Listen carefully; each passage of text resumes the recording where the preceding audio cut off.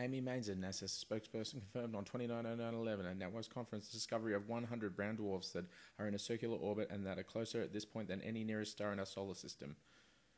Discovered a new class of very cool type of stars with NEOWISE blowjob face. Yes, you do. We've actually been enabled to confirm the discovery of 100 balls. Suck me off.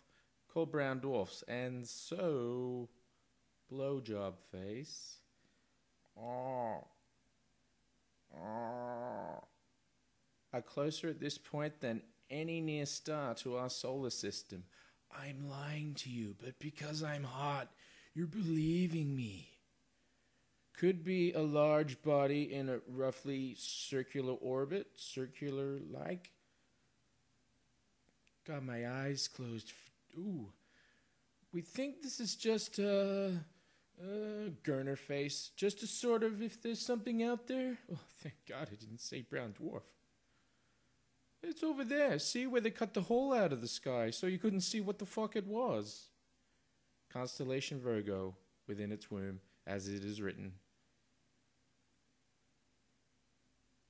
Well, that doesn't show shit. That slide. Who put that one in there? What the fuck? It's supposed to show a vector path? Ah, there we go. Yeah.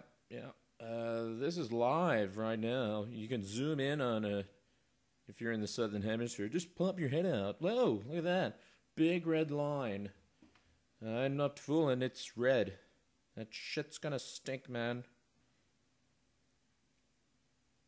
Brown dwarf.